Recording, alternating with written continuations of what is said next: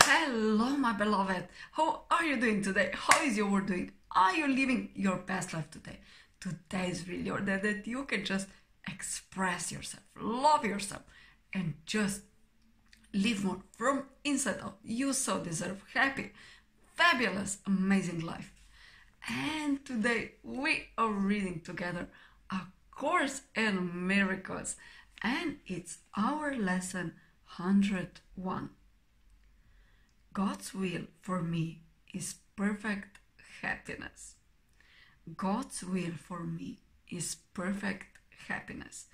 Today we will continue with the theme of happiness. This is a key idea in understanding what salvation means. You still believe it asks for suffering and penance for your sins.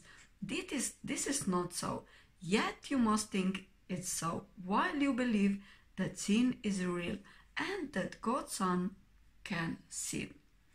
If sin is real, then punishment is just and cannot be escaped. Salvation thus cannot be purchased but through suffering. If sin is real, then happiness must be illusion, for they cannot both be true. The sinful warrant only death and pain, and it is this they ask for. For they know it waits for them, and it will seek them out and find them somewhere, sometime in some form, that events that account they owe to God.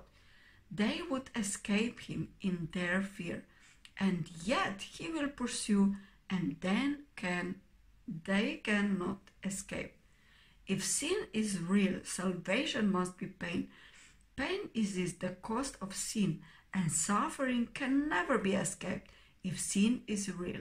Salvation must be feared, for it will kill, but slowly taking everything away before it grants the welcome boon of death to victims who are little more than bones before salvation is appeased. Its wrath is boundless, merciless, but wholly just. Who would seek out such savage punishment?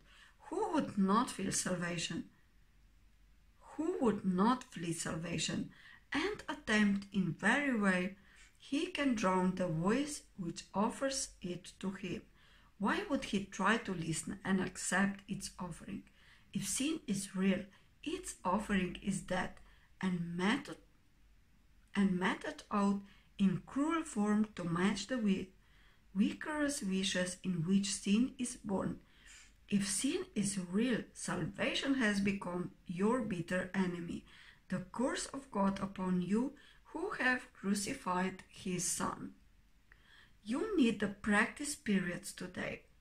The exercises teach sin is not real, and all that you believe must come from sin will never happen, for it has no cause, except atonement with an open mind, which cherishes no lingering belief that you have made a devil of God's Son. There is no sin. We practice with this thought as often as we can today, because it is the basis for today's idea. God's will for you is perfect happiness, because there is no sin, and suffering is causeless. Joy is just, and pain is but a sign you have misunderstood yourself. Fear not the will of God, but turn to it in confidence that it will set you free from all the consequences sin has wrought in feverish imagination. Say, God's will for me is perfect happiness. There is no sin. It has no consequence. So should you start your practice periods and then attempt again to find the joy these thoughts will introduce into your mind. Give these 5 minutes gladly to remove the heavy load you lay upon yourself with the insane belief that sin is real. Today escape from madness. You are set on freedom's road, and now today's idea brings wings to speed you on and hope to go still faster to the waiting goal of peace. There is no sin. Remember this today and tell yourself as often as you can. God's will for me is perfect happiness. This is the truth because there is no sin. Lesson 101. God's will for me is perfect happiness. So, my loves, have a beautiful day. Enjoy really who you are. Just blossom to the fullest. Drive, love really who you are. Just be more who you truly are from inside out.